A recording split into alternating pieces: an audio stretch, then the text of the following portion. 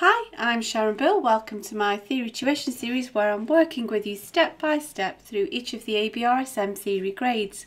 There are lots of resources available to help you on my website. If you go to sharonbill.com, you'll find some free PDF information sheets and you can download those in US letter or A4 and they accompany each step of this series. There's also a page there with links to all of my YouTube video tutorials, and you can access information about the books that I have available. I've written an exam technique guide, how to take your ABRSM Music Theory exam. It's full of tips and hints on how to best prepare for your exam and also how to make the best use of your time on exam day when you're actually working through your exam paper. So if you visit sharonbill.com, you'll find it all there. If you can give me a like, that would be super, and please do subscribe to my channel to keep updated. I have lots more in the pipeline. And so now we're going to complete this sample paper. This is a freely available paper. You can download this from the ABRSM website, and you can also find the link to that in the description below. And this is just an example of how the newly revised exam papers are going to look. And so let's turn to page 4 and we'll complete the last question of that.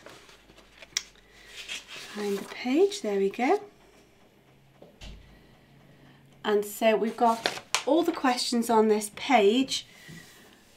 They're all going to be relating back to this little extract here. And so this is just pulling together all sorts of things that you've done throughout the Music Theory in Practice workbook, and we're now going to apply it to a real piece of music here. This is where it gets interesting because we can see how music theory helps you to get behind all the nuts and bolts of what's going on in a composer's mind and just learning to analyse and describe what we see and what we play. So then, let's get going. I hope you've had a go of this on your own. First of all, it's better to learn through your mistakes. If you've made a mistake, it doesn't matter. You can just rub it out and have another go. So we'll check these through together now. First job is we're asked to draw a circle around two notes next to each other that are tied together. So although this is the symbol for a tie, we've got to be careful that we find it in the correct application. So it's a tie and not a slur, which is the same shape. So for example, here in bar 4, that won't be correct because that's a slur joining two different notes together, meaning to play them smooth and connected. Same here, that's a slur, not a tie. So is this. However, here this is a tie because it's note head to next door note head, both of the same pitch, and so we're combining those note values together to make the note last longer. So that's the one that we need to circle. Now just a little bit of observation really. We need to say which bar has the same notes and rhythm as bar 4. So let's see which bar looks the same just at a glance. So if you're glancing through, and actually almost directly underneath you can see bar 8 has exactly the same notes and rhythm.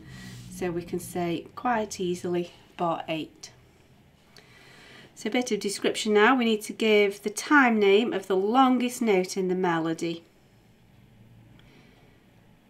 So right at the very beginning actually is our longest note.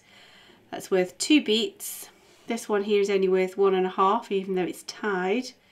This is the longest, so we could either say minim, or if you prefer the alternative terms, you could say half note.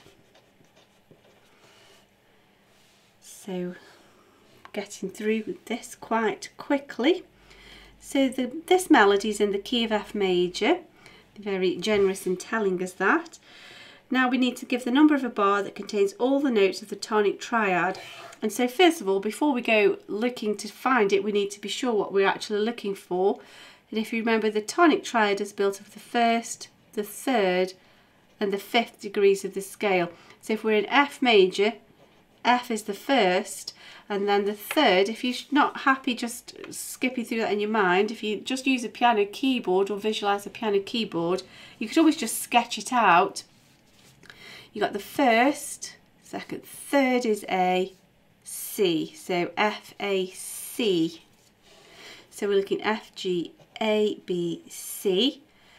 So we need to find a bar that's got those notes in it, all of those notes. Now they may not actually be in that order. So we got an A and an F but no C. We got an A and a C but no F. We need all of them. So we got a C.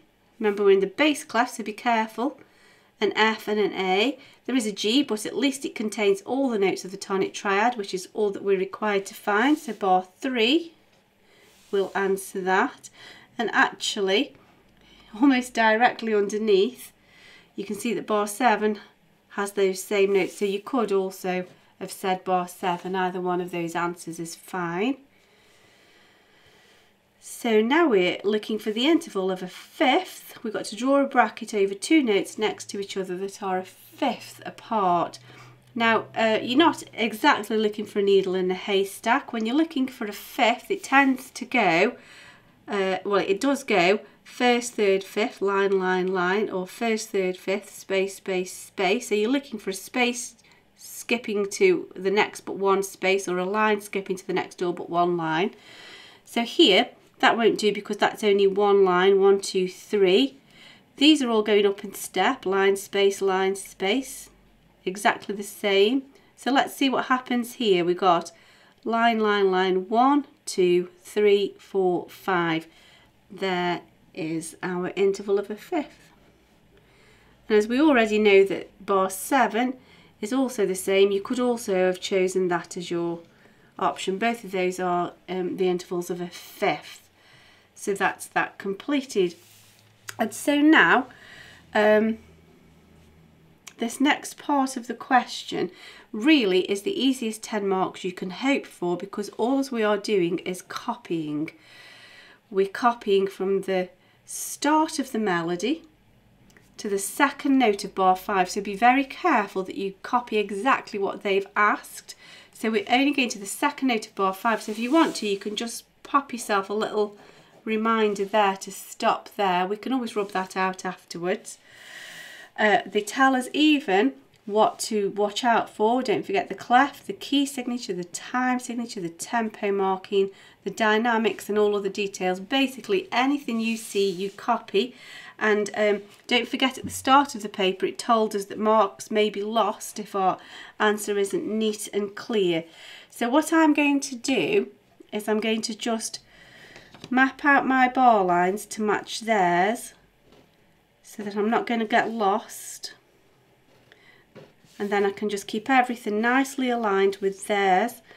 And then also I know I'm not going to first of all lose my place, and also I'm not going to run out of space. So we're going to stop here. If it helps you, by all means you could even just sketch bar 1, 2, 3, 4, 5. By all means do whatever you need to. So we need the clef, the key signature, the time signature, the tempo marking. So let's do a bit of revision here. Andante means at a walking pace. Lento is slow, so I suppose you would combine that to say at a slow walking pace. Let's just make use of all of the opportunities available to us for a bit of revision. So now it doesn't really matter what order you do things in, just so long as you get everything completely and accurately down. I prefer just doing the blobs first as a rule, don't know why, just that way I know I'm sort of in the right place, and then I can worry about getting my lines nice and tidy once I know I've got everything mapped out. So I'm just getting the blobs in the right place really. I'm putting some dots, but you can do this in any order. It's 10 marks almost for free. So now I'll pop the stems in.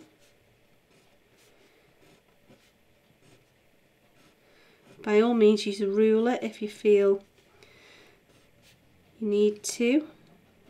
The most important thing is don't be sketchy about it. We don't want lots of sketchy lines, just one line, job done.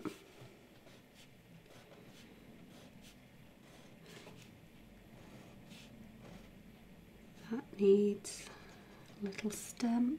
And then we've got a crotchet and a quaver, and we're going to the second note of bar 5. That's it. So I'm just going to rub that out now. So let's have the tempo marking now. Now I know where I've got my space, because I didn't want to put it too low and get in the way of my note heads. So andante, lento, dynamic marking piano.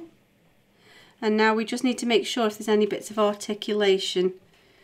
So really there's just that slur there, I think.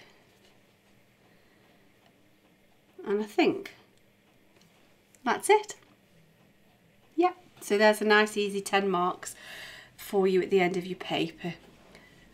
I do hope that's been helpful to you. That's the end of that sample paper. I do suggest you go back and make use of lots of the other previous year's paper, even though the format is different.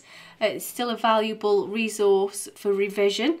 If you can give me a like, that would be super. Please do subscribe to my channel to keep updated. I hope that that's helped you lots.